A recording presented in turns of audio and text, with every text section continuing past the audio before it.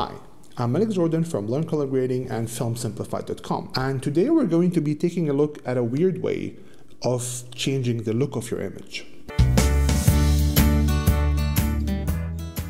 As we all know, images are basically a combination of red, green, and blue, at least in the world of filmmaking. And changing the mixture between red and green and blue can affect two things. First of all, it can affect your colors, and it can affect your exposure.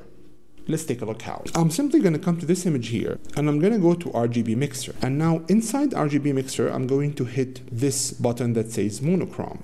So now I ended up with a black and white image. Big deal. However, while keeping the image black and white, I can change the mixture of red, green, and blue, or how prominent every color is, and this will have a profound effect on the exposure of the image. For example, let's say that on my black and white image, I have a blue sky, and I reduce the exposure of blue. Now, the sky is mostly blue, so in my black and white image, the blue sky will become dimmer. Let's take a look at it. Now, of course, the sky is blue here, and now I have in my RGB mixer, now I'm controlling the red, green, and blue channel. And if I simply just bring the blue down, notice what's happening. I'm bringing the exposure down of the sky. Take a look again. I'm just gonna increase blue or bring blue down. And I'm ending up with a fundamentally different black and white image just by changing the mixture of the blue channel. So I'm just going to bring it to this point here. Then I have red. Red will usually control people or skin tones. So I'm just going to bring red down or red up, and notice how I'm again changing how my black and white image looks. Now remember, this is still a black and white image. However, just by changing the mixture of the colors, I'm really changing the lighting of the image itself, or how prominent certain parts are. So for example, I'm just going to bring the red down and the blue up, and notice how we're making the background more prominent because it's mostly blue, or I can just bring the blue down and the red up, making all the focus on the girl, and I can tweak the green a bit here. Great. Now, we like the black and white image. However, we want to reintroduce colors because we're not looking for a black and white image. We're just using this technique to tweak the lighting in our image. So how do we get the colors back? If we simply come back and hit monochrome again here, we're back to our original image and nothing happened. So I'm just going to go back into monochrome. We have our new image, and this is where we need a layer node. A layer node simply works like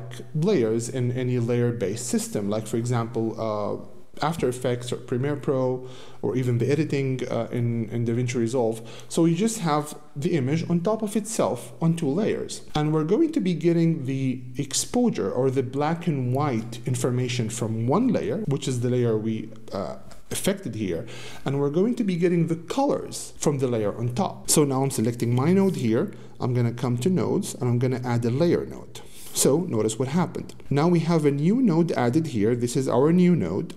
Now the new node is actually the layer on top. So if this was like a layer-based system, node number 3 here, which is this node, is going to be the layer on top. So this is the layer on the bottom, and this is the layer on top, and this is simply a layer mixer that just mixes them both. However, because this is the layer on top, now we're only seeing node number 3, which has no effects whatsoever. So the top layer is what's visible now. So in order to get only the colors from the top layer, I'm going to come to layer mixer here, right click, go to composite mode, and choose color. So the bottom layer, in this case node number 1, is providing the luminance information, and the layer on top is providing the color information, and they're mixed in this way. So if I go back to to node number 1 and I change the output, now see how I can see my changes, just not in black and white this time, with colors. So for example, I'm just going to bring the blue up and the red down, and notice how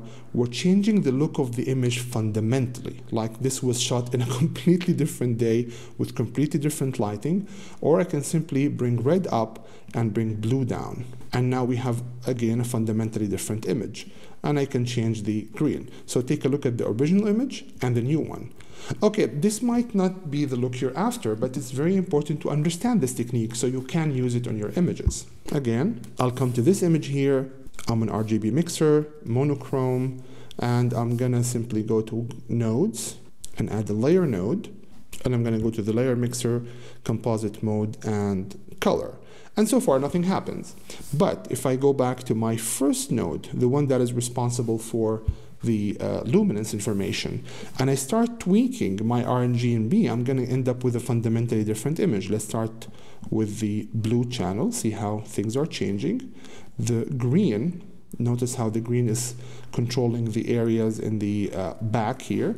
And I'm going to go to the red and see how I ended up with a fundamentally different look. Now take a look at the original image and the new one. Just by a very simple tweak for the RGB channels, I need to increase saturation, and of course saturation is supplied by the node on top, which is node 3 here. So I'm just going to go to node 3 and I'm just going to increase the saturation, and take a look at the new image and the new one.